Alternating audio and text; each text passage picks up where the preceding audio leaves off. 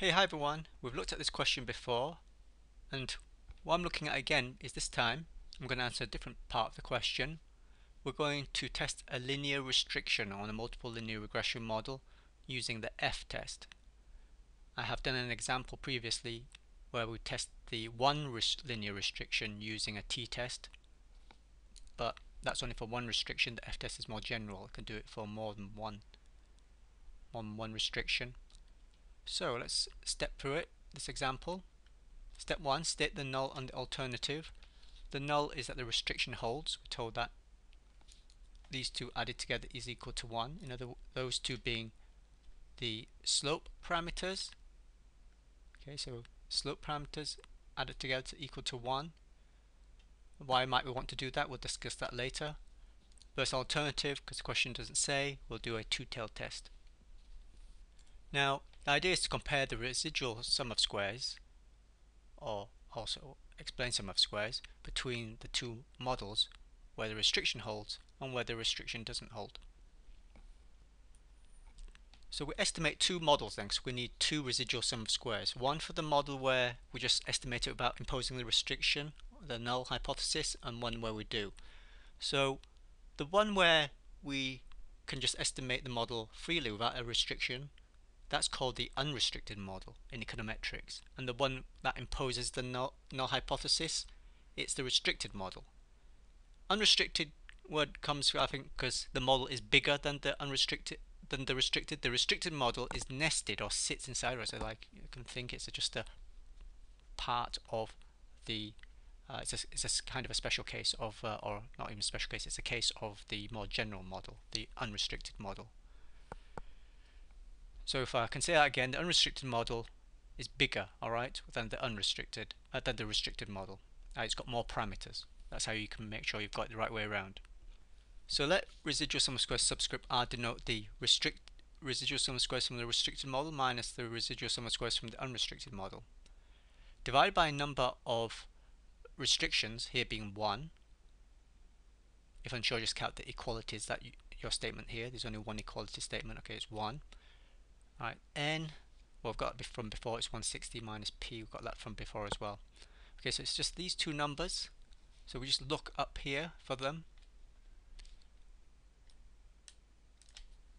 Okay, is this the restricted or unrestricted model output? Well, for that we need to look at this. The restriction was imposed in the above model. Alright, so we're starting off with this and then we impose this. So this must be the more bigger model, so this will be the sum of squares residual. This will be the residual sum of squares for the unrestricted model, and when you impose the null hypothesis you get another residual sum of squares from that, estimating that model, and that was found to be 0.87, so that is the residual sum of squares from the restricted model. To know you got the right way around, the residual sum of squares from the restricted model can't be lower than for the unrestricted.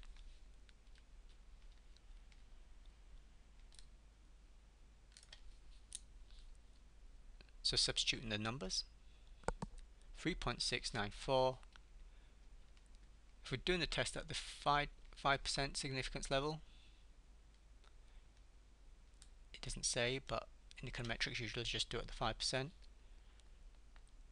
Critical value is 3.9, where you're looking up in the F table for degree of freedom.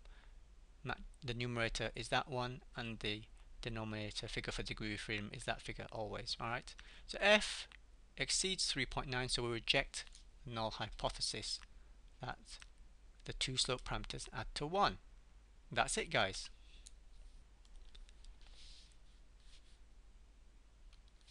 We have done this bit using the F-test. But it says use the t-test. Well, I showed you in a previous example how to do it in a t-test, so I'll let you work that out.